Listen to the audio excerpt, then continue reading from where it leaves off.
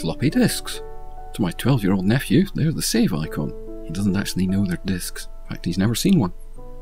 Anyway, the other day, someone said something to me that seemed, well, a bit off. Anyone who ever had an old floppy disk knows that its capacity for your use was always smaller than the stated capacity, just as it is today with large hard drives. 800k floppies only gave you 640k, 1 meg floppies gave you 800k, and 1.44 meg floppies gave you 1.16 megabytes. Now, I was pretty sure I'd managed to store more than 1.16 meg on a 3.5-inch floppy disk without any weird formats like Microsoft's DMF or IBM's DSED. So I pulled out a floppy drive and inserted the one floppy disk that I could find. I shoved some random files on there and I managed to fit on 1.18 meg with room to spare.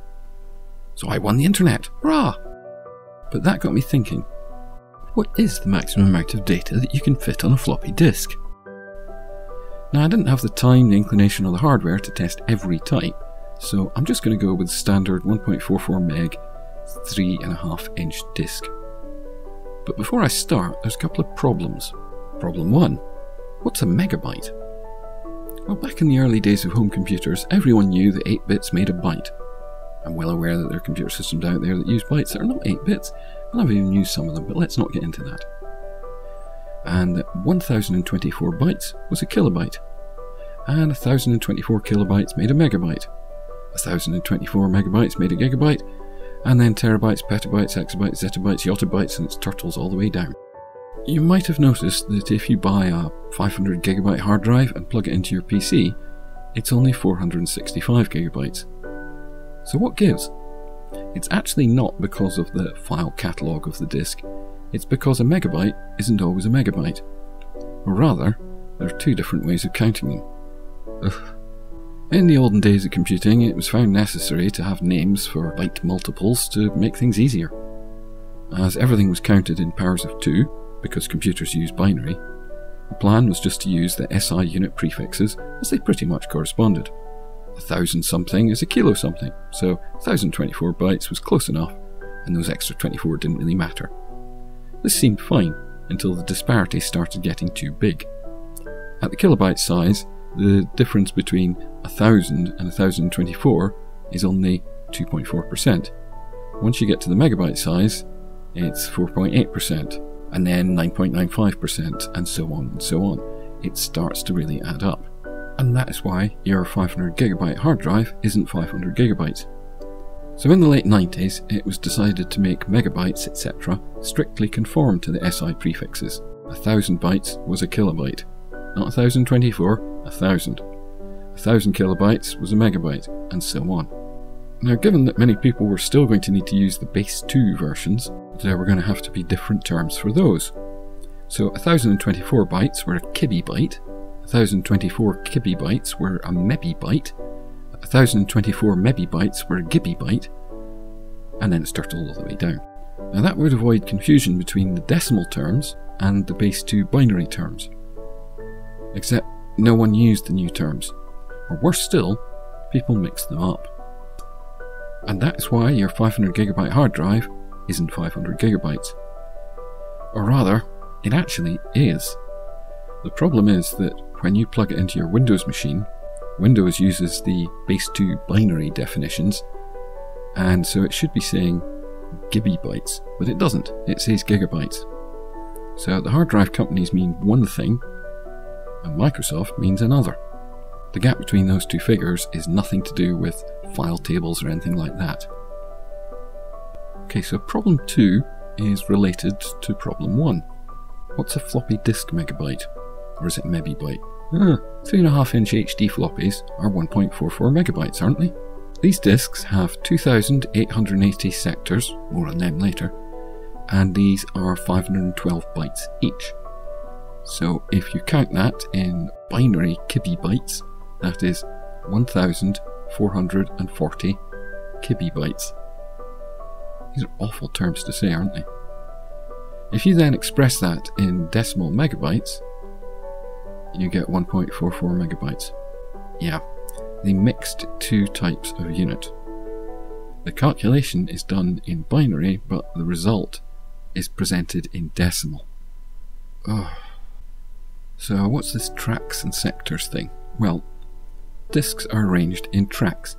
These are concentric rings on the disk surface, and these are split further into sectors, which are an arc of a track. Each sector can hold 512 bytes. So with 80 tracks, and a total of 2,880 sectors at 512 bytes each, a 3.5-inch HD Floppy should be able to hold 1,474,560 bytes. But can it? Well, this is what I decided to find out, and where I hit problem 3. I need some floppy disks. I actually only had one lying around, and given the amount of floppy disks I've bought over the years, where are they all? Well, either way, there is another problem with this. Have a look at this. This is a floppy disk that I've put files onto and then I've deleted them. The disk is empty, but it's still showing 1K as being used. Now, there are various things that can cause this, so in order to avoid anything like that, what I need are some brand new, never used floppy disks. And that's not so easy. If floppy disks are still being made, and I don't know that they are, new ones sure are hard to find. So what I need are some vintage floppy disks that are still in sealed boxes, so I know for sure they haven't been used before. Oh, and they ought to be pre-formatted. I don't know what Windows does to format a floppy disk these days, so ones formatted by the manufacturer ought to be the most authentic. What I need are floppy disks like these. I managed to find 3 boxes on eBay. I opened the first box and used them for my initial testing. That leaves 2 sealed boxes. I don't know how old these disks are, there's no dates on them. Chances are they're around 25 years old.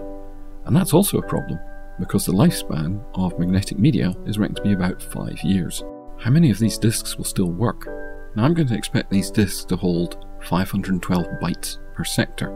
So if I'm going to be saving the maximum amount of files onto a floppy disk, I need the files that I create to be at least multiples of 512 bytes, so that they fully occupy a sector but don't go over. Now, just for extra fun, things like folders, directories in the old days, they take up space as well. But there's one folder that kind of doesn't, and that's the root folder, when you don't make a folder on it at all. And the root folder, it can hold a maximum of 224 entries. So that's a maximum of 224 files. So I can't just fill the disk with 512 byte files, because it'll run out of capacity in the root directory long before it runs out of disk space. So I need to put fewer than 224 files on the disk. So instead, I'm going to use 8K files.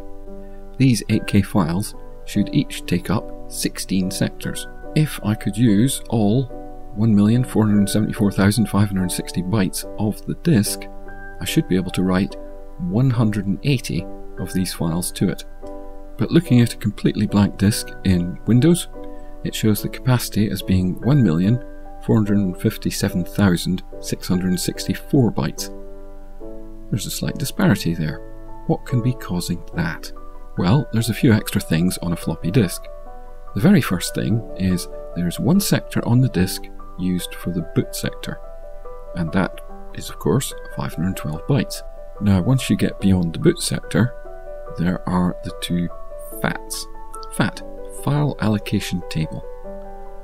And the File Allocation Table keeps track of where everything is.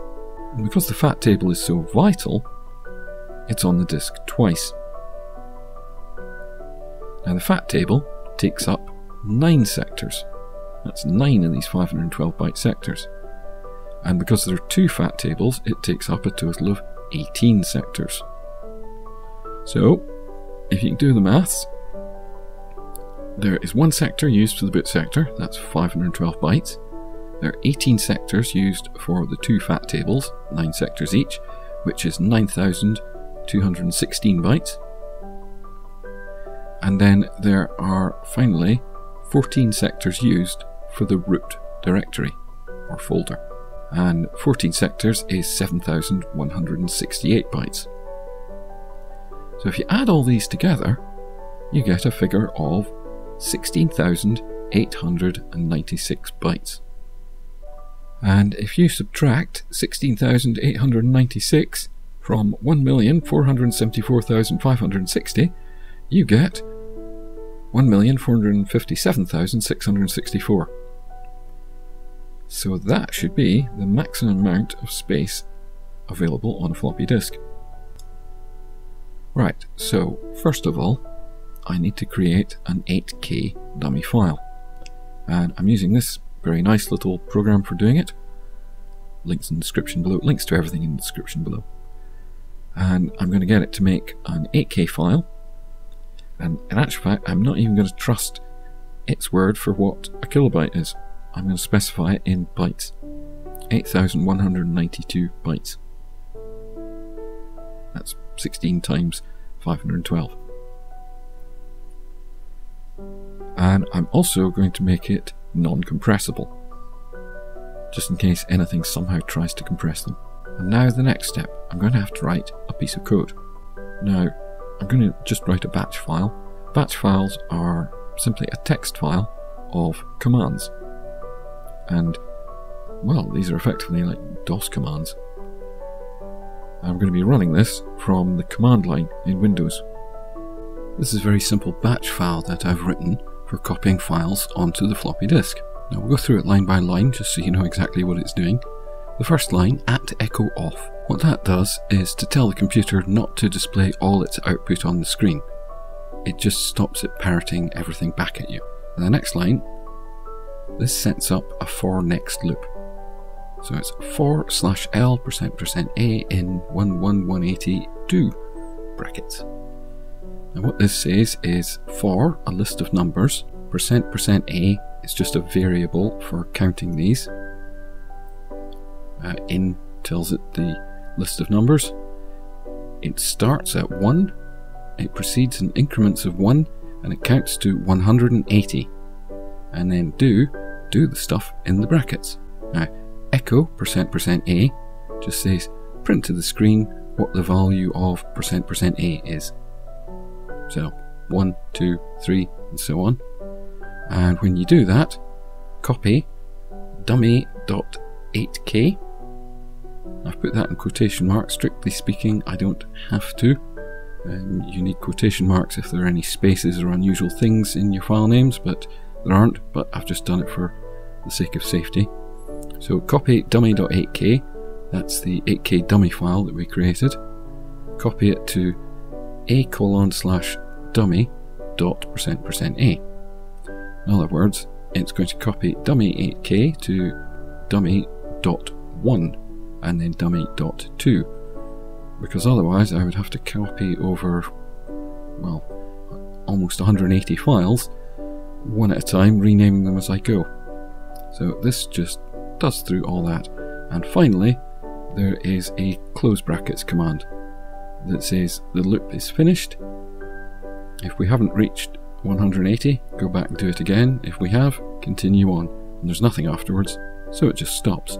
So I'm going to open up a Windows command line here, and I'm going to run my little program. It's going to loop round 180 times. Now, if I'm correct, this should run 177 times and then fail and leave 7.5k left over. So let's let it do that.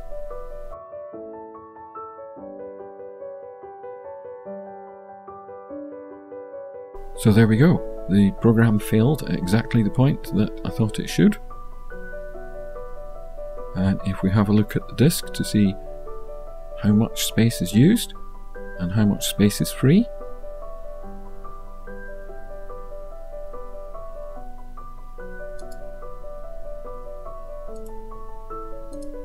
it turns out you can indeed store 1,457,664 bytes on a floppy disk. Now Windows will tell you that's 1.38 megabytes. Okay, so after all that, we've reached a conclusion. If you don't include the boot sector, the FAT tables, and the storage required for the root directory, then floppy disks are 1,474,560 bytes. And if you do count in the boot sector, the FAT tables, and the root directory, then floppy disks are 1,457,664 bytes, and you can use every last bit of that if you're very careful. However, if you convert 1,457,664 bytes into decimal megabytes, the answer you get is 1.457664 megabytes. And if you convert 1,457,664 bytes into binary megabytes, you get 1.390137 megabytes. Windows says the disk can hold 1.38 megabytes. It incorrectly expresses them as megabytes, but it holds 1.39. And the box says it can hold 1.44 megabytes, but it can hold 1.45 megabytes. I'm actually somewhat more confused than when I started. It is what it is. Until next time, ta-ra.